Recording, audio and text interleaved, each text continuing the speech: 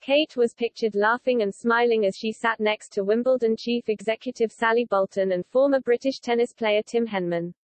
She watched British doubles champion Jamie Murray and his partner Bruno Soares play North American pair Nicholas Monroe and Vasek Pospisil on court 14 in the first round of the men's doubles. However, a number of social media users shared their anger at seeing the Duchess sat in the crowd without a face covering. Journalist Julia Hartley Brewer raged at a picture of Kate being maskless while people in the crowd around her had their faces covered. She wrote on Twitter, "God, but this makes me angry. All the rich people are happily enjoying Wimbledon without wearing masks while the staff and the ball girls and boys are forced to cover their faces. Once again, it's one rule for them, another rule for the rest of us. End this insanity now." Another person agreed as they responded, "Shameful, isn't it?" A third social media user added, "It's always been one rule for them, another rule for the rest of us. That will never change."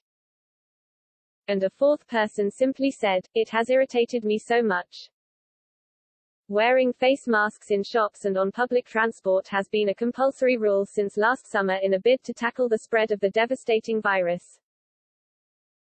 Environment Secretary George Eustice said last week there will only be no legal compulsion to wear face masks once England's COVID restrictions are lifted on July 19. When asked if he would continue to wear a face covering beyond that point, he said, "I wouldn't, no. I have to be honest, once I'm told it's safe not to, I want to get back to normal. I think a lot of people will want to shed those masks. But while it's contributing to controlling the pandemic, yes, I will wear my mask like everybody else and do my bit." Meanwhile, Kate shared her delight at being part of Wimbledon after it was cancelled last year due to the pandemic. A tweet posted from the official Kensington Palace account said, "With the tournament having to be cancelled last year, it's amazing to see fans and players back inside these iconic grounds."